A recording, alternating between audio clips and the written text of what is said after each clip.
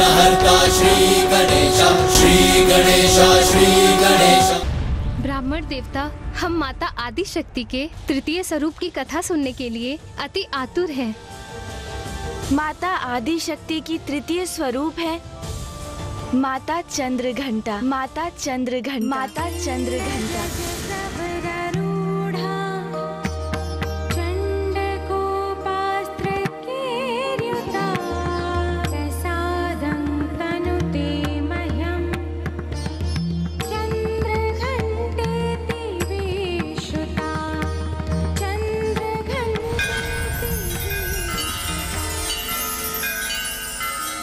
नवरात्रि के तृतीय दिवस अर्थात आज के दिवस माता चंद्रघंटा की पूजा होती है।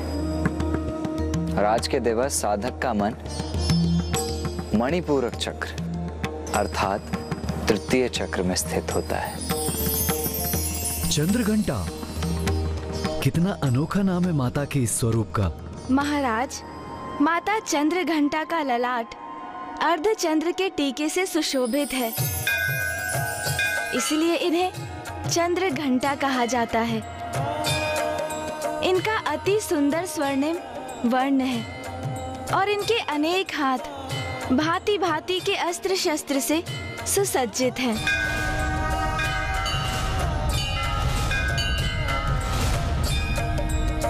ब्राह्मण देवता, आपने हमें ये तो बता दिया कि माता के इस स्वरूप के नाम में चंद्र का समावेश क्यों हुआ, किंतु उनके नाम में घंटा शब्द के जुड़ाव का क्या अभिप्राय है? इस प्रश्न का उत्तर देने हेतु मुझे आपको माता चंद्रघंटा स्वरूप के उजागर होने की कथा सुनानी होगी। ब्राह्मण देवता, कृपया करके ये कथा सुनाइए। माता पार्वती और महादेव का विवाह संपन्न हुआ और विधि विधान के अनुसार माता पार्वती की अपने मायके से विदाई हुई।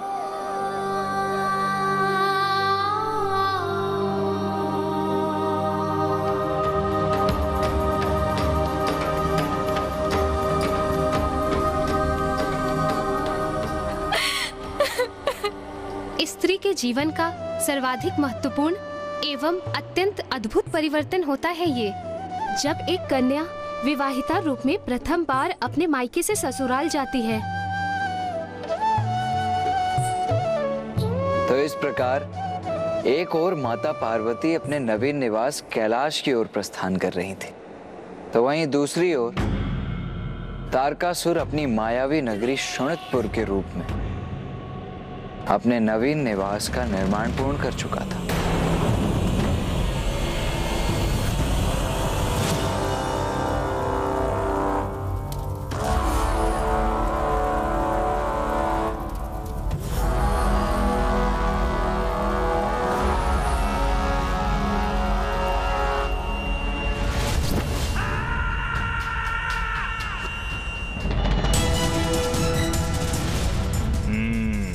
उचित है, श्रेष्ठतम है मेरा ये मायावी नगर और मेरा ये भवन, जिसकी माया किसी को भी भ्रमित कर सकती है।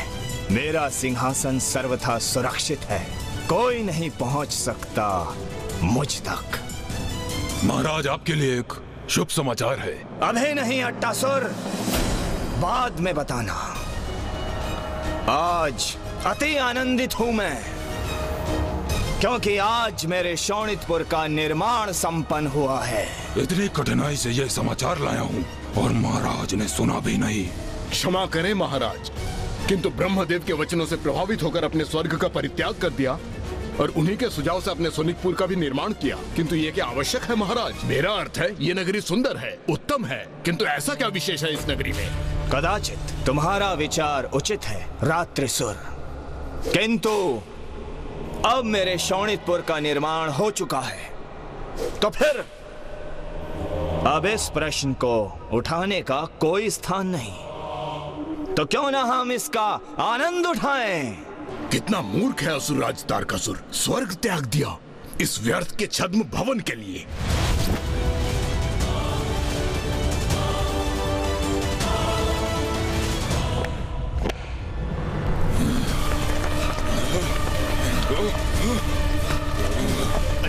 ये क्या हुआ?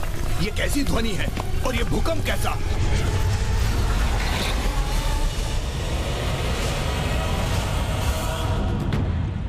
मदिरा, ये तो अत्यंत अद्भुत प्रवाह है मदिरा का। आनंद आएगा अब। आओ आओ, आनंद मनाए हम। रात्रिसुर, तुम मेरे निष्ठावान सेवक हो, मेरे अति विशेष मंत्री हो, तो जाओ और जाकर मदिरा पान का आनंद लो। धन्यवाद असुरराज।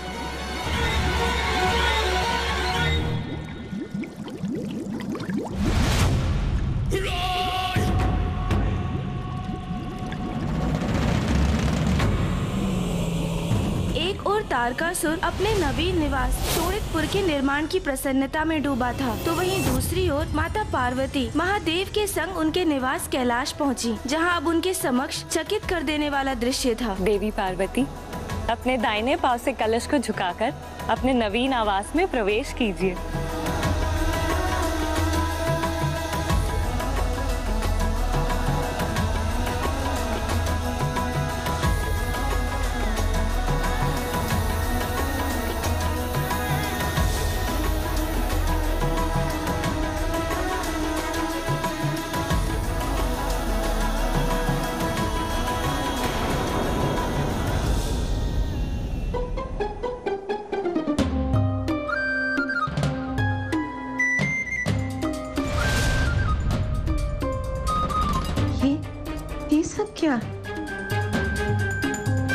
देवी पार्वती, अब अपने इस निवास को आपको ही संभालना होगा और प्रतीत होता है कि आपके समक्ष एक बहुत बड़ी चुनौती है, जिसका सामना आपको स्वयं ही करना होगा। अब आप मुझे आज्ञा दीजिए।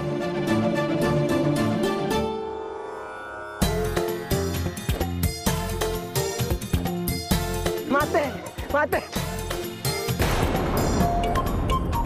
किंतु ये जल तो स्वच्छ नहीं है। नहीं माते, पानी तो ऐसा ही देता होना चाहिए माते, दे दिए। तोतला जी, आप समझे नहीं, माता को जल नहीं चाहिए। उती तो फिर। स्वामी, मुझे ज्ञात है पार्वती, तुम यात्रा से थक गई होंगी, इसलिए अब थोड़ी देर विश्राम कर लो।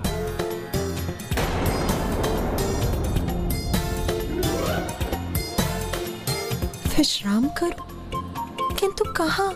माते आइए, मैं आपको भवन दिखा देता हूँ, आइए ना। माता, तोतला जी का आशय है कि वो आपको संपूर्ण भवन दिखाना चाहते हैं।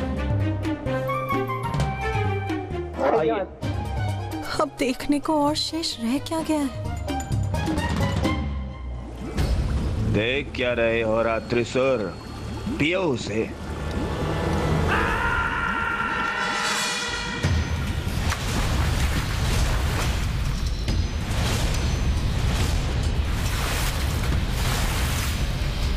मदिरा पान तो मैं भी करूंगा। रुको अट्टासुर, अपनी बारी की प्रतीक्षा करो। कार्य सभी मैं करूं और विशेष रहे ये रात्रिसुर मदिरा पान का आनंद ले। महाराज मुझे एक तुच्छ सेवक के समान ही समझते हैं, जो बस प्रतीक्षा ही करे अपनी बारी की।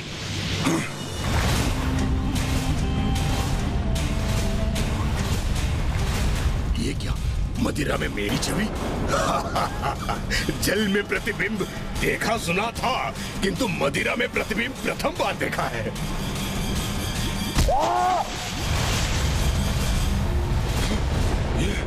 ये क्या हुआ? ये तो मदिरा में ही समाहित हो गया।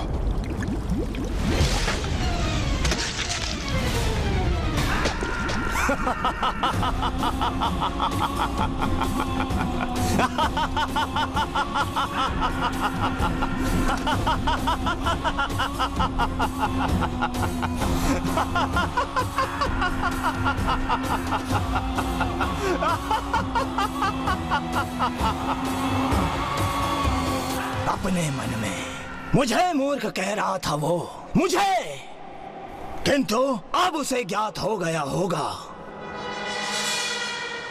कि शोणितपुर में क्या विशेषता है।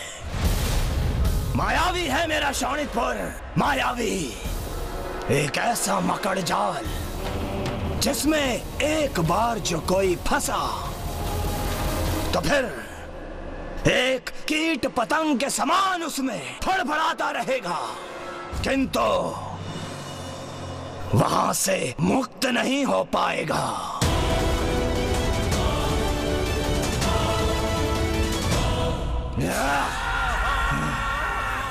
अट्टासुर, क्या समाचार देने वाले थे तुम मुझे? महाराज, यही ना कि महादेव और देवी पार्वती का विवाह संपन्न हो चुका है और वो कैलाश पर्वत की ओर प्रस्थान भी कर चुके हैं, किंतु मात्र कैलाश जाने से क्या होगा? अरे पुत्र तो प्राप्त नहीं हुआ है ना, और वो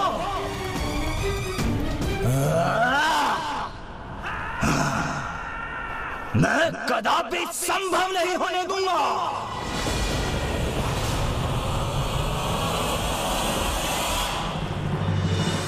तो क्या तारकासुर के पास महादेव और माता पार्वती के विवाह का समाचार पूर्व से ही था?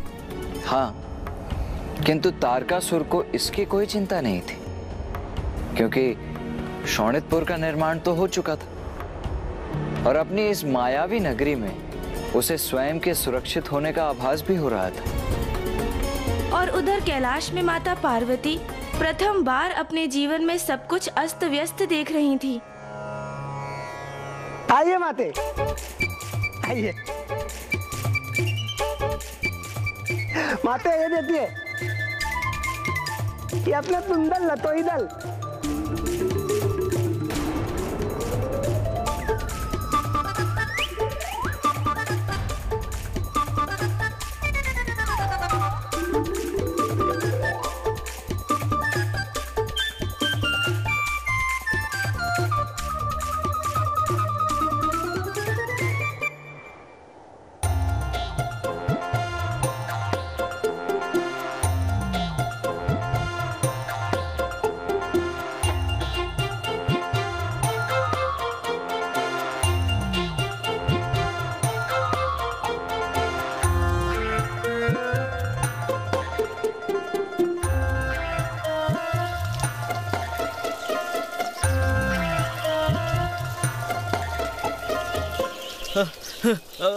माता, आपके लिए मैं फल लाऊं?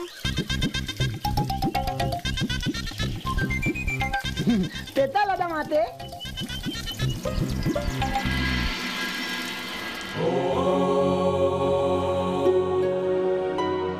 इन सब के मध्य स्वामी ध्यान मग्न है। स्वामी,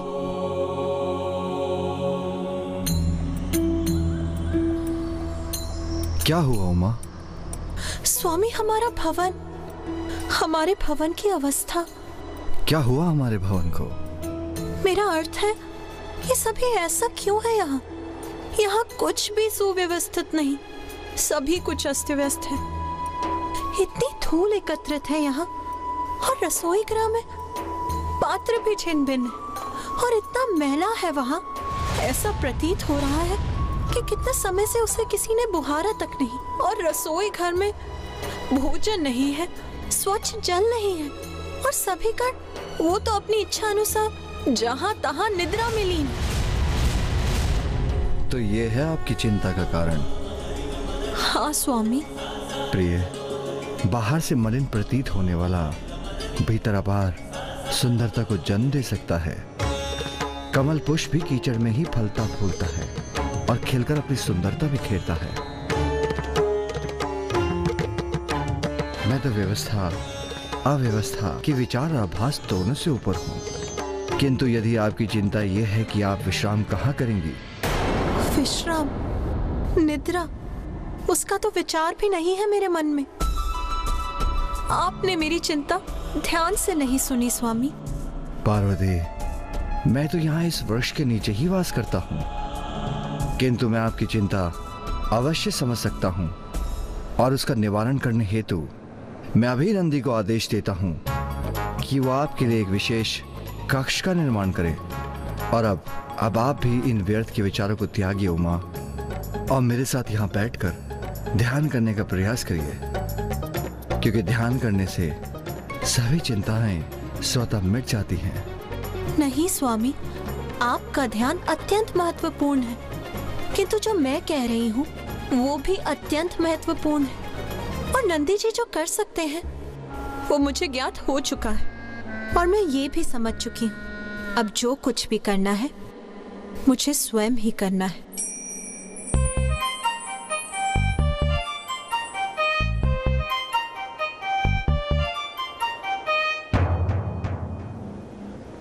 आप ध्यान कीजिए स्वामी, और मुझे यहाँ की अवस्था पर ध्यान देने दीजिए।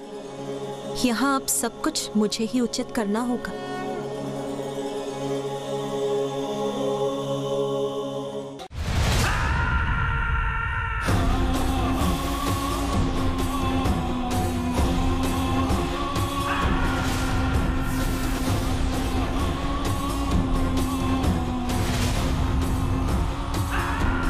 ये क्या? असंख्य अंड महाराज, ये क्या है? वृद्ध हो गए हो तुम मट्टासुर, इसलिए ये समझने में असमर्थ हो कि ये मेरे नवीन असुर हैं। ये कैसे असुर महाराज, जिनके ना हाथ है, ना पांव है, और ना ही मुख है? तन से ही नहीं, मन से भी वृद्ध हो चले हो तुम मट्टासुर। अभी अंडे से बाहर आने वाले नवजात असुर हैं ये। और जब ये बाहर आएंगे, तीव्र रक्त पिपासा होगी इनकी। समय आ गया है मेरे सुंदर असुरों, आओ बाहर आओ।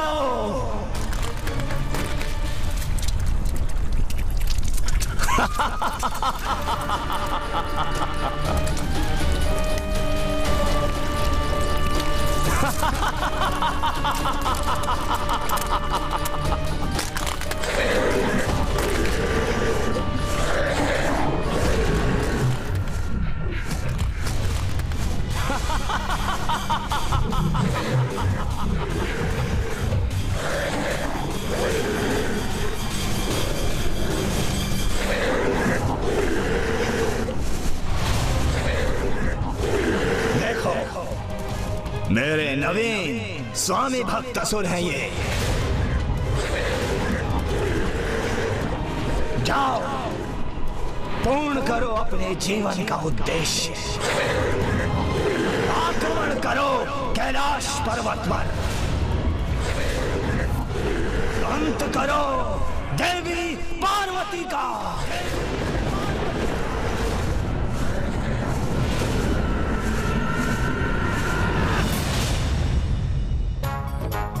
क्या स्वादिष्ट खाने के स्वप्न आ रहे हैं। अरे, स्वप्न में भी तुम्हारे स्वभाव की तुच्छता नहीं गई। स्वप्न भी देखा तो मात्र इसी का। अच्छा, तो निद्रा में भी इन्हें भोजन के ही स्वप्न आ रहे हैं। अरे वाह, इतना स्वादिष्ट भोजन।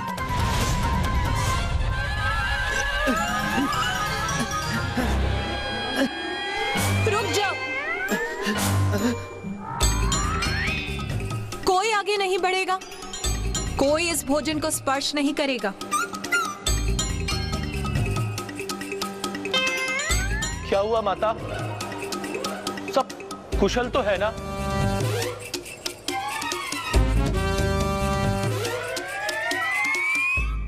माता, ये मिष्ठान, ये पकवान आपने स्वयं तैयार किए? माता, सत्य कहूं तो आज के पूर्व इस रसोई गृह में ऐसा कभी भी कुछ नहीं पका, और ये तो अत्यंत सुंदर प्रतीत हो रहा है। माता, हमें बहुत भूख लगी है, ते हम ये भोजन ताले? हाँ हाँ, अवश्य करो।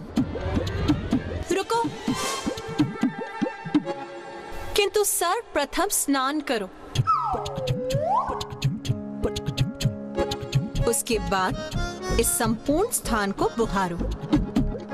फिर हम सभी एक स्वच्छ स्थान पर शिवलिंग की स्थापना करेंगे।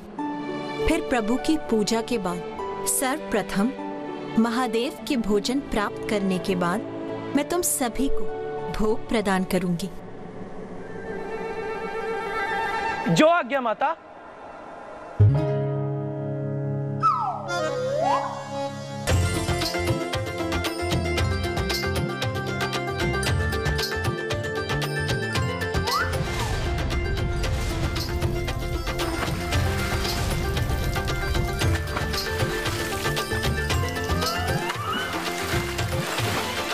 यदि मैंने इन गढ़ों को अपना कार्य संपन्न करने की प्रतीक्षा की तो कदाचित मुझे अनंत काल तक ही प्रतीक्षा करनी होगी। मैं पूजा की तैयारी आरंभ करती हूँ। माता ये लीजिए पूजा की सामग्री। एक ओर माता कैलाश की अवस्था में सुधार ला रही थीं, तो दूसरी ओर तारकासुर के नवजात असुर माता को क्षति पहुंचाने हेतु कैलाश की ओर बढ़ रहे थे। यह अखंड ज्योत कैलाश को सदा प्रकाशित करती रहे।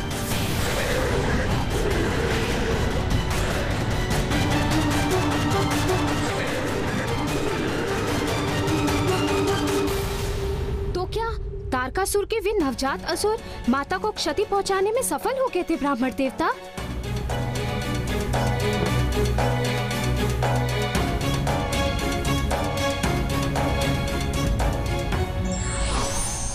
स्त्री से ही घर घर बनता है, इसलिए उसकी प्रत्येक इच्छा का सम्मान करना चाहिए।